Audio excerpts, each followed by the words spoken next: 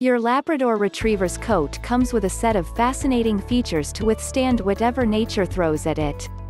Some of those features may be frustrating, like all that shedding, but it all serves an important purpose. If you're a lab owner, or thinking of adopting, then this will get you up to speed on how to help keep their coat healthy, clean, and a few points on how to control shedding. Before I move on with the video, I want to ask you a simple question. Do you want to train your dog for any basic commands like sit and stay? Do you want to stop any of the behavioral problems of your dog like pooping inside the house, biting, jumping, or barking? If your answer is yes, please grab the free Dog Training Secrets Guide in which I have disclosed the deepest dog training secrets that professional dog trainers don't want you to know about. These training secrets would help you have a well-behaved, super intelligent, smart and obedient dog without spending hours in training him or her. This secret training technique ebook is available for free only for a limited time. So go and grab it before it's too late. Link to the free ebook and training videos is in the description below. Why labs are born to swim. Labradors are like sea lions of the land. And while these dogs were born with 4 legs for roaming the earth, the Labrador's true calling is the water. If you ever get your lab near a lake or pool, then you'll know what I mean. Their coat serves an important function when they go diving head first into the river. You may remember from grade school science that oil and water just don't mix, and they'll naturally separate. Well, your Labrador's undercoat has natural oil secretions among their thick undercoat that repels water and keeps their skin dry. Next time you take your lab for a swim, keep an eye on how fast they dry. You would think that thick coat would act like a sponge, but due to their water-repelling nature, all excess water quickly runs off. Bathing and washing Labrador coats. Bathing your lab too often can strip away those natural oils that help protect them, leaving them with dry, flaky skin that becomes itchy and uncomfortable. So the ideal time to bathe your dog is when she starts to become a little too stinky, or rolls in something less than attractive.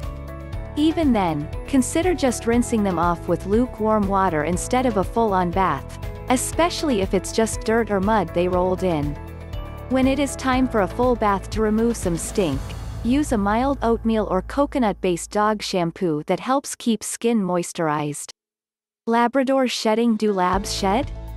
Oh yes. Don't let that smooth, short hair fool you. They shed an impressive amount of coat during the entire year. But it varies from one Labrador to another, and you may get lucky and find your dog sheds considerably less than others.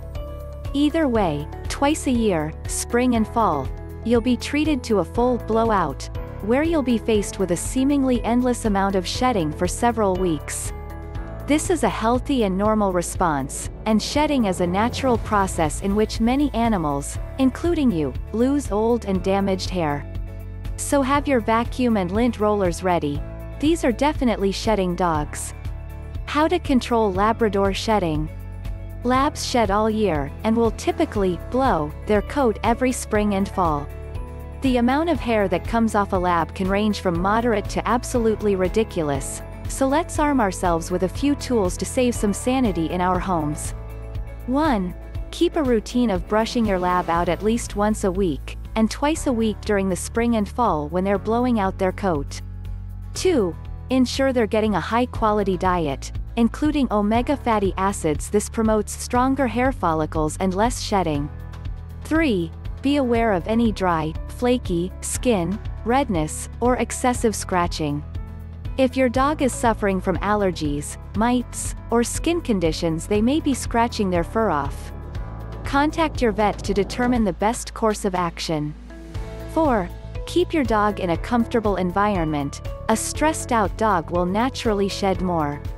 A little bit of brushing can go a long way, and they certainly enjoy the attention you give them during this time. During routine brushing, run your hands over their skin and search for any abnormal lumps or bumps. Labs are prone to developing tumors, especially as they age. These are not always cancerous, however, discovering and examining these bumps early can help you and your vet determine the best course of action. Can I shave my lab? No, shaving your lab can be detrimental to their health and overall comfort. Some owners mistakenly believe that shaving their dog during hot weather will help them be more comfortable. However, double-coated dogs require their coat to regulate body temperature, protect them from weather, and to act as a natural barrier against harmful UV rays. Also, some allergy sufferers believe shaving your dog will reduce allergic reactions. Also not true. Allergies are triggered from pet dander, which are particles of skin that shed all year. In fact, shaving them will make it worse, as you expose their skin even further. And as a final warning, once you shave a double-coated dog, their top coat hairs generally will not grow back in the same way.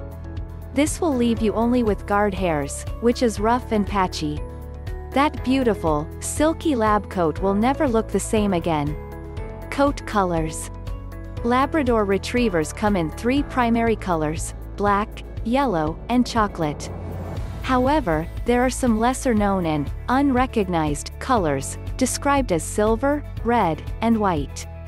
First of all, major kennel clubs only recognize the 3 primary colors. However, red and white labs may just be a false interpretation. Yellow labs come in many different shades, from a deep orangey color to a faded, nearly white, yellow. These are sometimes mistaken as red and white, but are essentially yellow labs and are still recognized colors by kennel clubs. However, silver labs are not recognized from clubs, and may be a crossbreed. There is little known about the silver labs, and is speculated to be a crossbreed with Weinreimers. In very rare cases there are brindle Labradors. Again, this is considered a fault by kennel standards. Brindle is unique orange or tan color markings that appear due to a recessive gene.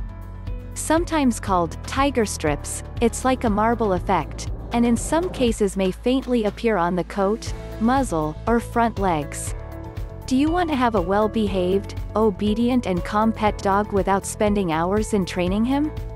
Check out the first link in the description and download the Secret Training Technique guide absolutely free. It is available for free only for a limited period of time. Thanks for watching the video. Comment below if you liked the video. Please subscribe to the channel, Little Paws Training, if you are serious about training and grooming your dog. Also, join our Facebook group where you get all the solutions to your daily doggy problems.